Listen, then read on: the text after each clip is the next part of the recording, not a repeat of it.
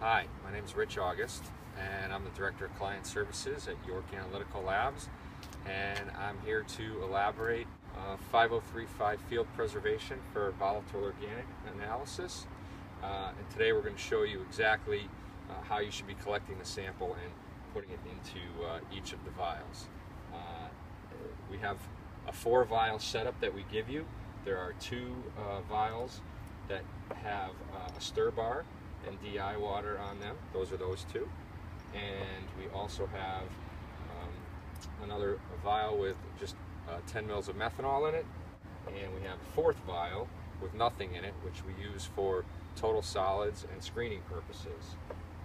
We provide you the 4 vials along with this little TerraCore setup here that collects approximately 5 grams of material. It's a 2-piece setup, and put it together like so, and we'll call this our soil pile.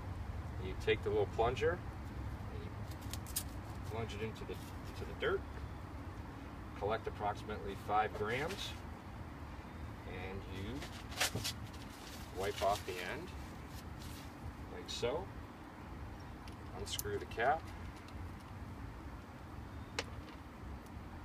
put the TerraCore inside, turn the little handle, and plunge your approximately 5 grams of dirt into the vial, and then you cap it.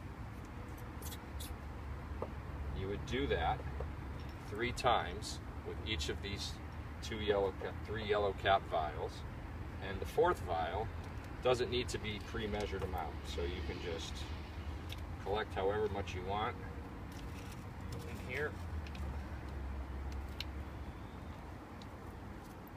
Just push it in there so that we have enough material to do a total solids and a little screening. Once everything's capped, you're done. You've collected your sample. Things to remember while you're collecting your sample. Remember to wipe the end of the TerraCore to remove any dirt from the outside, so that when you plunge the material into the vial, you eliminate any dirt from getting into the threads of the cap.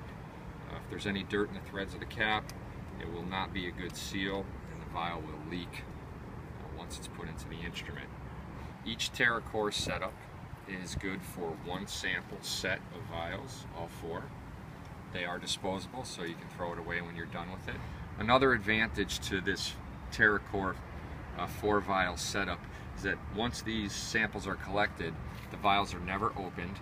They go into the instrument as they are collected, which minimizes 1, the loss of VOCs from your sample, and 2, it minimizes the risk of cross-contamination from outside sources. There are other options for VOC field preservation. We feel that this TerraCore and 4-vial setup is the most cost-effective and easiest to use in the field, and it eliminates the need for samples to have to be transported to the lab within 48 hours. If samples can't be transported to the lab within 48 hours, they can simply be frozen, and they're good for 14 days.